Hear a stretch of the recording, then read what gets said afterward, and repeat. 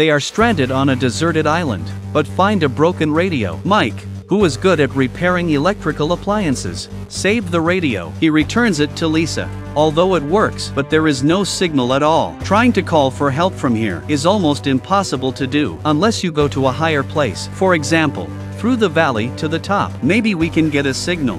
Lisa had a headache. She'd just come back from the dead.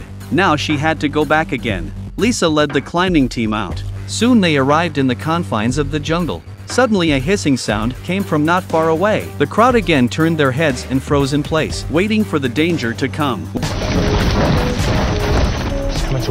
When they came back to their senses, they began to scream and run. Pike was the only one who didn't move. No panic at all. Just see him confidently pull out a gun towards the dark hole from